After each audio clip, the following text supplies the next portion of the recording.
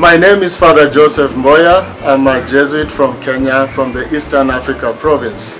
The Society of Jesus had its 36th General Congregation, and that mandated Father General and his council to lead the Universal Society of Jesus in a process of discerning what are the preferences for the Society of Jesus.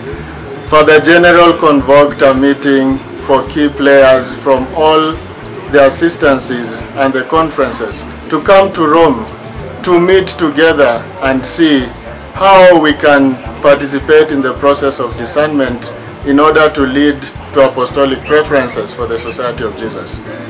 A synod of youth happened, and when the preferences came out, the third preference focused on youth.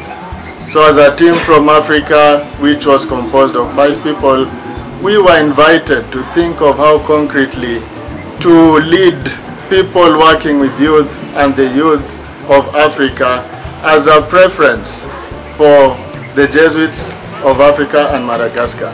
And so a meeting was conceived this month in August 2019 to bring together many people working with the youth across Africa and Madagascar. And so from these days we've been having, from the 16th to 18th of August, a group of 29 people working with youth, either in chaplaincy work or in parishes and various capacities, to participate in a process of identifying what are the needs of the youth in this day. Among the things that came up that perhaps is important is that youth need to be accompanied in a special way, to be loved, to be cared for, and to feel that their value in the church leads them to find their place in the church.